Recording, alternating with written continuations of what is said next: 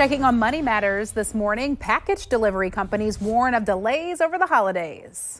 And a movie theater chain has a unique idea of a way to stay in business. Jane King joins us live from New York with those stories and more. Good morning, Jane.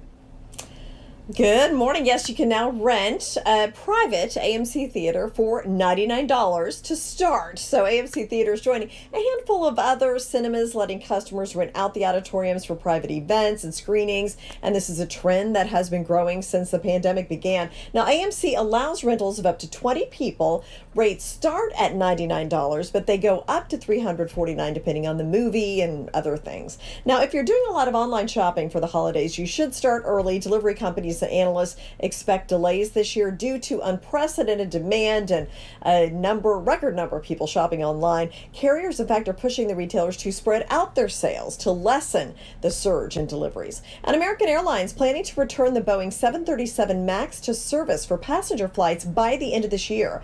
Now, the return to service date does depend on approval by the FAA. They have been testing the plane, making tweaks as well. The MAX has been grounded worldwide since March 2019 after 2 fatal crashes. And school closures will cost students thousands in future earnings. A new report from the Penn Wharton budget model says by the beginning of October, the closures have cost students between $43,000 and $57,000 in future lifetime earnings, depending on the grade. The younger students, the report says, are losing more than older classmates. And Google has a new way to identify a song for you, so you can now hum, sing, or whistle the tune into your phone. To get started using this new feature, open the latest version of the Google app or Google search widget, then tap the microphone icon and say, "What's this song?" and hum away. Live from New York, I'm Jane. All right, Jane, thank you so much.